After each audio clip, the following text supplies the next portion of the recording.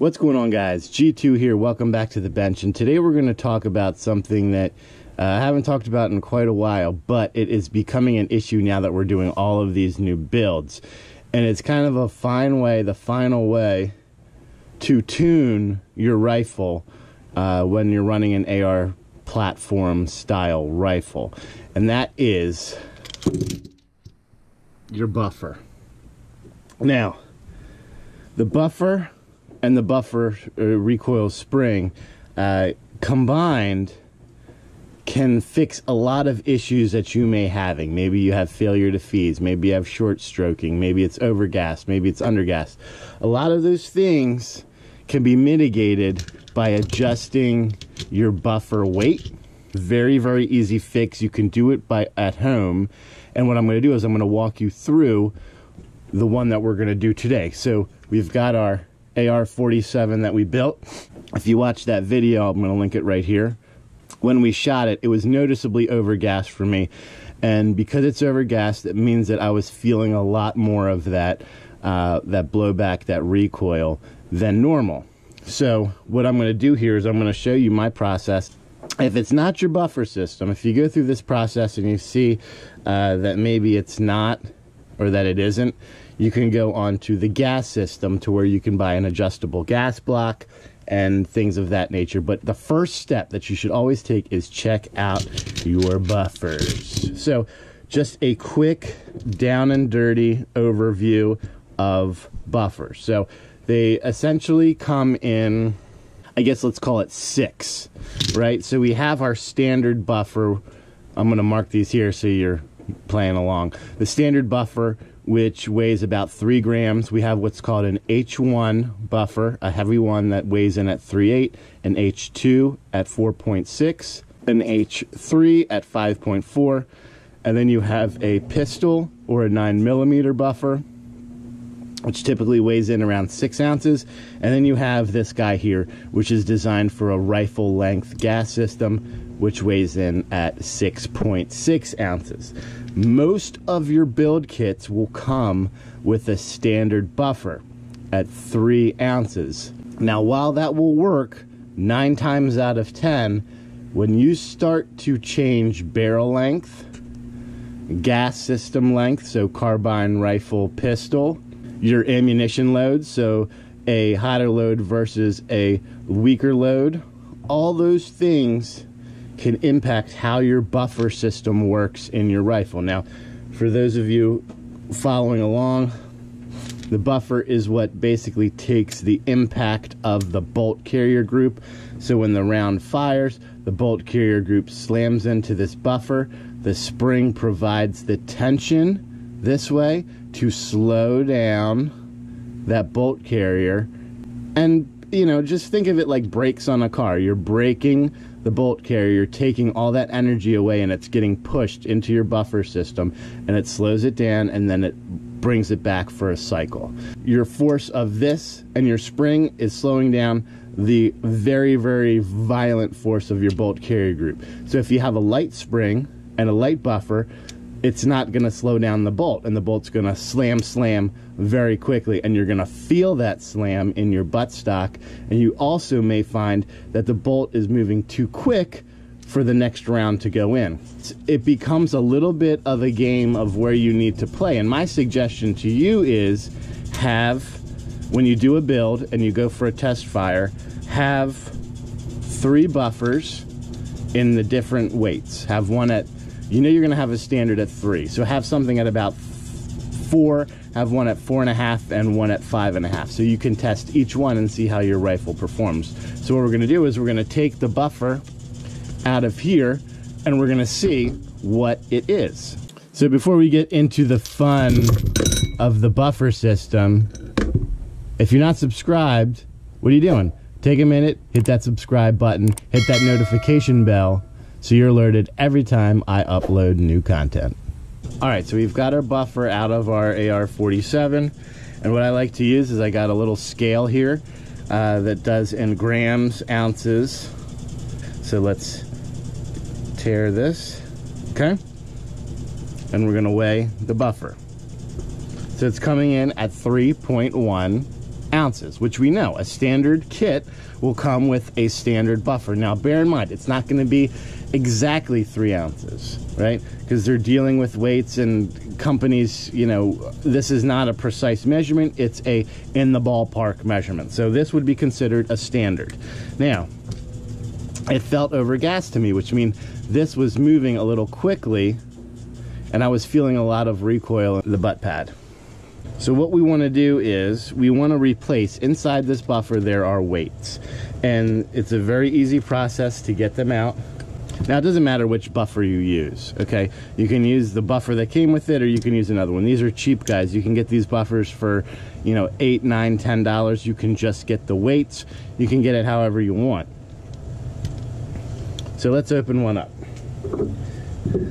On your buffer, now some of these may be challenging, like this one here. Here's a roll pin, but you see a roll pin doesn't go all the way through. So this one's gonna be very hard to open. We're not even gonna mess with it. So typically what you'll see, let me get something that's, okay. So we have a roll pin here, and it goes all the way through. So what we wanna do is, we're gonna get our roll pin punch. We're gonna put this on something that we can punch with, and we're just gonna hammer out that roll pin like so, and then we'll finish it off.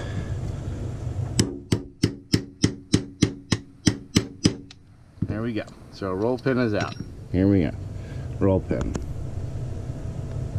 Now you've got this plastic piece on the top, which can be easy to come out and can be hard. Just grab yourself a pair of pliers and gently just hold it and twist it, and you'll be able to take it out.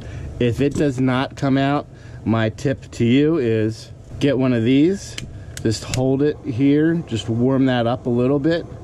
Sometimes they use an epoxy to hold these in and just break that seal, and then continue with the process of the wrench. So in here you'll see our buffer weight system is comprised of 3 weights. Each one of these weights weighs 0.7 ounces each, and the body of the buffer with the cap weighs about 1 ounce. So what you essentially want to do is you want to replace these. Now they come in different weights. They come in steel, tungsten, whatever. So what we want to do to increase the weight is we change the weights out. All right, so we've got them all apart here. There are 3 weights, a buffer, the buffer plug, the top part of it, and the roll pin. Now what we want to do here is we want to make a configuration that gets us above that 3.1 ounces that we were at. Now what we're going to look at first is the actual outside of the buffer. So let's find the one that weighs the most. We've got our, we're actually going to go with this one here, which is 8 ounces as well. So we've got our shell, so to speak. Now let's look at our caps, because you'll see here all these caps are different plastics.